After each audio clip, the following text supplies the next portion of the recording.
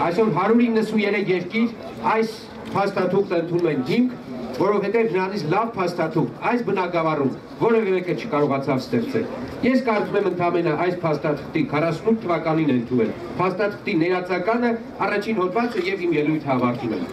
Ներածական, քանզի մարդկային ընտանիքի բոլոր անդամներին ներհատուկ արժանապատվությունը եւ հավասար ու անօտարելի իրավունքները աշխարհի ազատության, արդարության ու խաղաղության հիմքն են։ Կներեք սխալ կարծացի։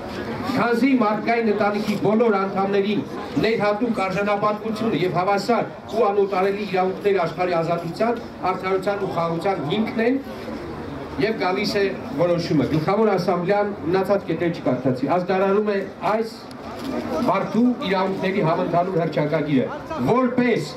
առաջադրանք բոլոր ժողովուրդների, բոլոր ազգերի, որպեսզի յուրաքանչյուր անհատ, հասարակության յուրաքանչյուր մարմին մտքում մշտապես ունենալով այս հռչակագիրը ձգտի ուսուցման ու կրթության միջոցով նպաստել այս իրավունքների ու ազատությունների նկատմամբ հարգալից վերաբերմունքի ազգային ու միջազգային առաջադիմական միջոցառումներով ապահովել դրանց համընդհանուր արդյունավետ ճանաչումը, պահպանումը թե անգամ պետությունների ժողովուրդների, թե դրանց իրավասու տարածքների ժողովուրդների կողմից։ Եվ հոդված առաջինը,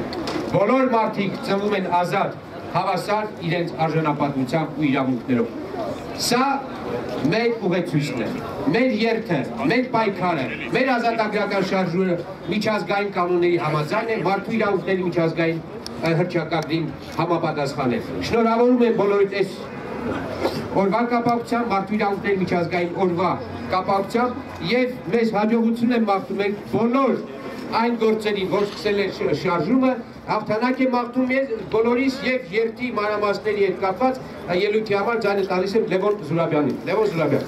Ազատության եւ սահմանադրական իրավունքների վերականգնման մեր համաժողովրդական շարժման համար այս երթերը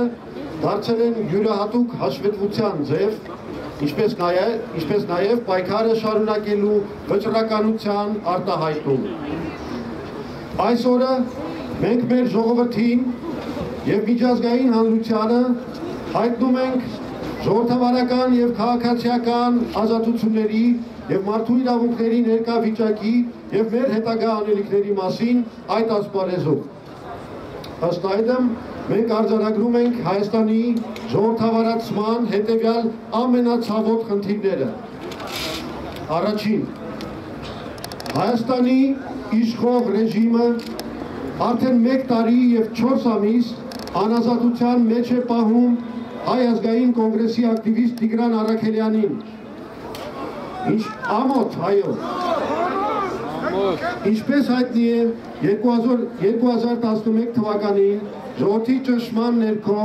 Հայաստանի իշխանությունները ազատեցին բոլոր քաղաքականներին եւ սկսեցին Հայ ազգային կոնգրեսի հետ բանակցություններ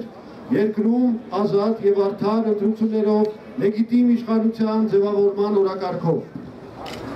Բանակցությունները վիժեցնելու նպատակով 2011 թվականի օգոստոսի 9-ին ոստիկանության ուժերով կազմակերպեցին սադրանք կոնգրեսի երիտասարդների դեմ։ Արդյունքում Տիգրան Առաքելյանը դատապարտված է 6 տարվա բանտարկության, իսկ եւս 3 ակտիվիստներ Արտակ Կարապետյանը, Սարգիս Գևորգյանը եւ Դավիթ Քիրամիջյանը նույնպես կազատազրկվեն, եթե Սերժ Սարգսյանը հրամայի իր կամակատար վճռաբեկ դատարանին ուժի մեջ թողնել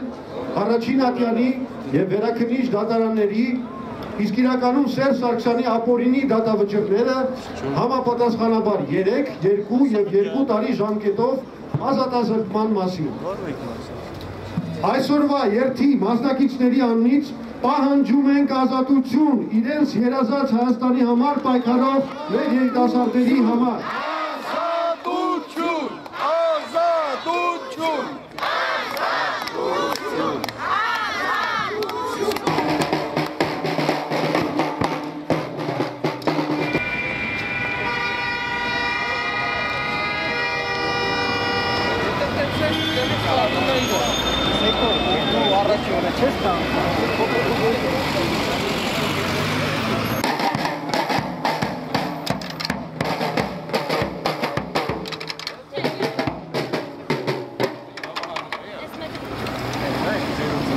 Սիրելի համաքաղաքացիներ,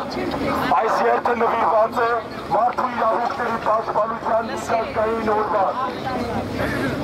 Մենք ունենանք արտադրական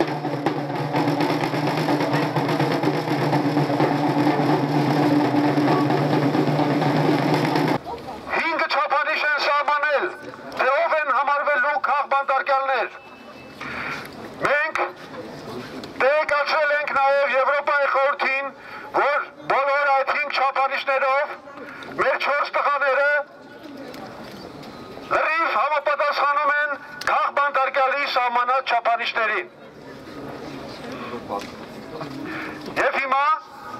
Եվրոպայի խորհուրդը կոչ է արել բոլոր այն երկրների իշխանություններին, որտեղ նման քաղբանտարկյալներ կան, վերանայել դատական վճիռները։ Շուտով կայանալու է վճռաբեկ դատարանի վճիռը մեր տղաների գործով։ Եվ ես կարծում եմ, բոլորդ ինձ հետ համամիտ ենք, որ շատ կարևոր է, որ մենք նաև Եվրոպայի խորհրդի, հենց նույն Եվրոպայի խորհրդի, որը այդ բանաձևը ընդունել է եւ կոչ արել բոլոր իշխանություններին վերանայել դատավճիռները, եւ այսպես շատ կարևոր է, որ մենք այս տեղեկությունը ոչ միայն հասցնենք Եվրոպայի խորհրդի ներկայացուցիչներին, այլ նաև ցույց տանք, որ այս պահանջների հետևում կանգնած է ժողովուրդ։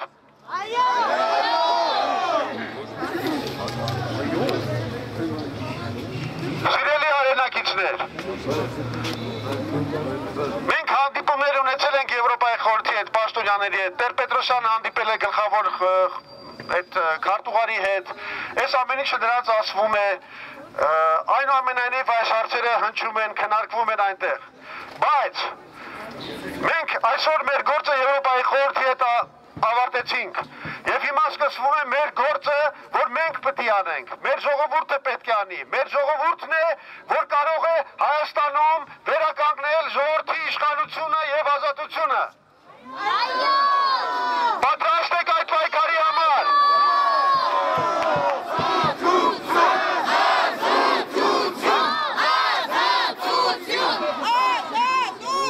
Հիմա մենք կշարժվենք դեպի ազատության հրապարակ եւ ես ցանկանում եմ, կարծում եմ բոլորից ցանկությունը, որ մենք մեր եռանդուն երթով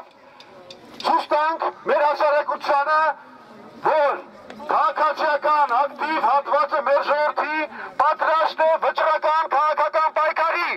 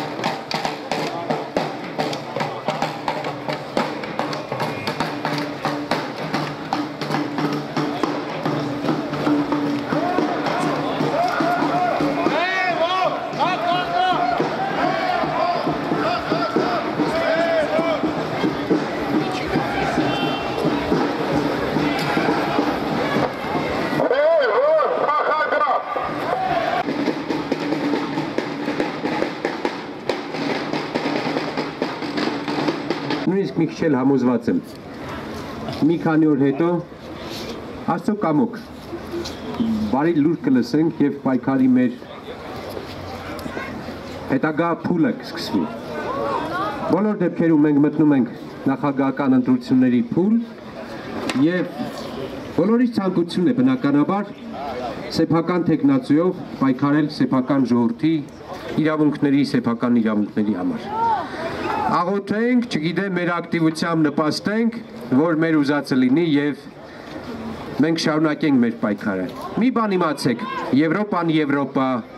հռչակագրեր, փաստաթղթեր, կուսակցությունները կուսակցություն, պարլամենտը պարլամենտ, բայց այս կորիզն է։ Դուք եք, մենք ենք եւ փողոցն է, որ հասնելու է ինչ-որ նպատակի։ Պարլամենտում մենք աղմկում ենք, խելոք բաներ ենք ասում, մարդկանց կարողանում ենք բերել սթափության դաշտ,